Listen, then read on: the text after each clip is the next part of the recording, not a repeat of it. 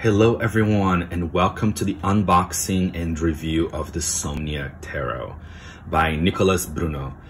I got this deck yesterday and I am already in love with it. I don't really know how I stumbled upon this deck, but it was still in creation. So I got the pre-order and it started shipping recently or last month, I think, and I just got it yesterday. The box has kind of a bit of a texture to it. Very subtle, but it does. But I think I found it on Instagram and I saw this image. I saw a few others too. And I was immediately hooked. I just wanted to, I was like, when is this deck going to be ready? Just because the images are so cool and so interesting. So Nicholas Bruno explains in here, in the little book, that this is kind of based on sleep paralysis, on nightmares, but honestly, it sounds scarier than it really is. I mean, for my personal opinion, I didn't find the images to be, I mean, they're strikingly beautiful, but I didn't find the images to be scary, like a nightmare. But I totally understand the sleep paralysis part of it. I do. So anyway, we got the Somnia. We have a pretty good, sturdy box. Opens up like so. And then you have your little white book. Your little white book that comes with it. You have this little beautiful etching here. And the little white book is exactly that. It's just a little white book. You get an explanation. You get a little Nicholas Bruno letter explaining how he got to the tarot, how he became interested in it and all that good stuff. Then you go into the major arcana. So that's pretty much what you get. You just get the Fool, the title, and then keywords for all of them. Then we go into the minor arcana. I mean, this is just beautifully done. Suit of Wands, Suit of Cups, Suit of Swords, Suit of Coins, which pentacles or discs, and then you're done. You're done with the little white book. Now, I do find this little white book to be helpful. I would not recommend this deck to a brand new beginner. The images are awesome and they do mimic, of course, the Rider-Waite-Smith, the classic one that we all know. I have here the original Rider-Waite-Smith with me. But it's different. It's very different that I think a very beginner would maybe be a little bit confused, but you do get pretty accurate keywords on what they are, and that can help you in your journey. Of course, all this is my opinion. If you're looking at this deck going, yes, immediately yes, then go for it. Because the most important thing to me is a deck has to speak to you. A deck has to speak to you. I don't want people to get like the Rider-Waite-Smith, for example, and go, I don't like this deck. I don't like the images. I don't like anything about it. But it's like, but the tarot reader told me to get it because it's the classic. Don't go by that. Go by one that really calls to you. So these are the backs, this beautiful navy color print. Now, as you can see, it's not exactly reversible, but it's so subtle that, would you really care? I don't, but I know some of us do, and that's okay. The cardstock is really good. It's very sturdy, but it'll shuffle really well, but it's pretty sturdy, honestly. I think in the box he says how thick it is or something, but I'm not sure. Also, which I thought was really sweet, is he sends you a thank you with a little like 4x6 print of one of the images, and then a little thank you. Thank you for bringing my project to life, and then a signature. I thought that was really nice. I'm not sure if he did that for every sale, but he did it for the pre-order, I'm assuming, so I thought that was a really nice touch. So I will be showing you all the cards.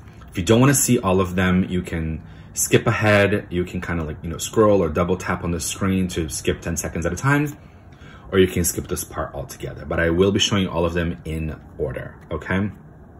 Because I did get this yesterday and I went through the whole thing and I was like, I don't want to work with it just yet. I immediately loved it and I don't want to shuffle it just yet because I wanted to do this unboxing for myself and for you guys too. So here we have the Fool, the Magician, Oh, this High Priestess.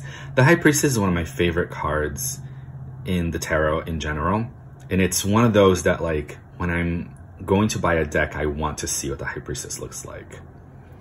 But this with the two smokes, the black and white smoke, and it's just so beautiful. So you see, like, I mean, so far, I've only shown you a few images. And maybe if you are like, I get the nightmare part.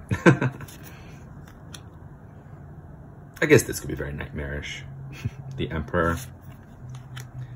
But to me, this is so strikingly beautiful. And I get more of this sleep paralysis aspect of it. But to me, that is not the reason why I got it. I mean, I'm not unfamiliar with sleep paralysis. But it's not the reason why I got it. I just found these images to be so cool. And these images were actually photographed. Now, some aspects of them, as you will see, were photoshopped. Maybe to add a fire in or to add a smoke in. We'll see when we get to those. But most of what you see on the images are actual photography. And don't be scared that it's actually not a real horse. It is just a sculpture of a horse. Oh, here we go. Perfect. That's death. Now, I didn't know this. I thought that this flag was also photoshopped, but this flag is for sale on his website. On Nicolas Bruno's website, it is for sale. The actual flag. So there's only one of it, but I thought that was just really cool. And Temperance was the image that he sent. The devil. This tower really caught my eye.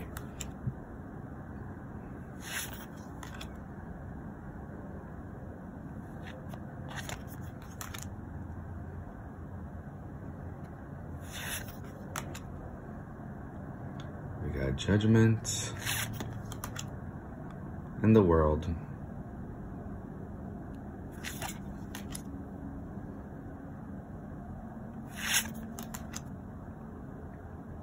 Now, he does say in the book where a lot of these images were taken. They're actually, so each photograph was created within the marshlands and shorelines of Long Island, New York. And I love that he says, growing up in a Greek Orthodox family. So you get to know him a little bit. I'm not going to read the whole thing because it's up to you to know and for you to read on your own personal time when and if you do get this deck. It just makes it special for when you get it, you go, oh, I get to discover something new. But I do like to show all the cards, even though you're not really discovering anything new. But for me, the reason why I like to show all the cards is the Moonchild Tarot. For some reason, the Star Child I didn't love. I never got it because I watched some unboxings and immediately I was like, no. That's okay. We don't have to vibe with everything. But the Moonchild, I was like, it's by the same artist, so I don't know if I love her stuff. But I kept thinking about it and I kept watching other unboxings. This Knight of Wands is so freaking beautiful. I mean, all these images are so interesting and different. So I kept watching a lot of the Moonchild Tarot unboxings, and I found quite a few that show you the whole thing. And I was like, yes, I want to see that. I mean, I personally, so cutting myself off, this is an example of something that's photoshopped. I mean, the actual bucket and all that was photographed, but I'm sure there was people holding the bucket or something like that. But, I mean, how striking is this image? My God. Nicolas Bruno did an absolutely amazing job. I was waiting very, very impatiently for the release of this deck. Anyway, long story short is I kept watching Moonchild Tarot unboxings, and I was like, if I've been watching it for this much, I need to get it. So I ended up getting it, ended up loving it. But I needed to see the whole thing many, many times. So obviously this one is another one that is photoshopped. right? The smoke here and the fire here, and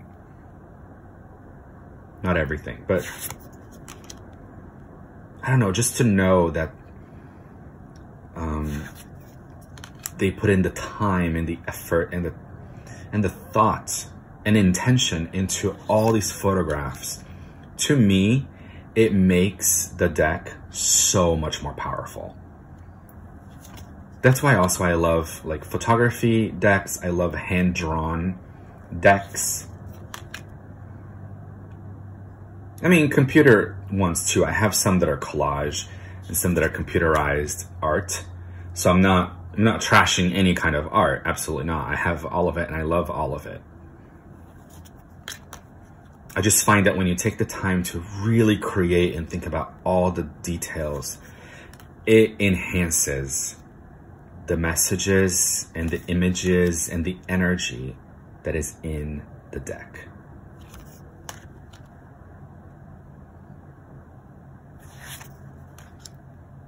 This Four of Swords is perfect.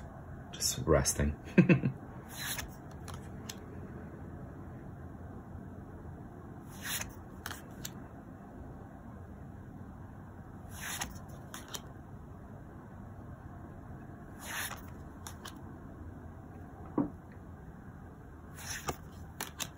I hope you guys are enjoying this deck as much as I did, as much as I do. Because, I don't know, it's so beautiful. I love the dark aspect of it. For some reason, I find it so interesting that all the characters are just fully covered. Which also, nowadays, I love that so many artists are creating inclusivity and diversity into tarot. We are seeing queer characters. We are seeing differently bodily, sorry, how do I say that? Bodily, like, different abilities, different like body abilities in the tarot. People in wheelchairs. We're seeing people of all colors and races. So I love that. So having most of this deck be all covered, to me, I'm like, oh, great. Like it doesn't matter. It's not about that, right? You can kind of see yourself in these images very, very easily. One that does inclusivity super well is the Modern Love Tarot by Ethany Dawn.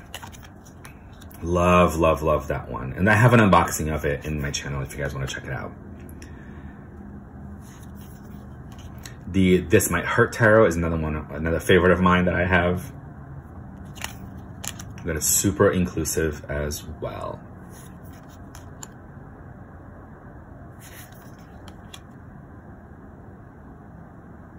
And like I said, don't worry, these are not real horses. They're just a sculpture. And finally, we have our King and our Queen of Coins with the backs of the Somnia Tarot by Nicolas Bruno. Alright guys, hope you guys enjoyed the unboxing and review of this tarot deck, of this amazing, incredible artwork. Yeah, thank you so much. Have a beautiful day out there. See you guys next time.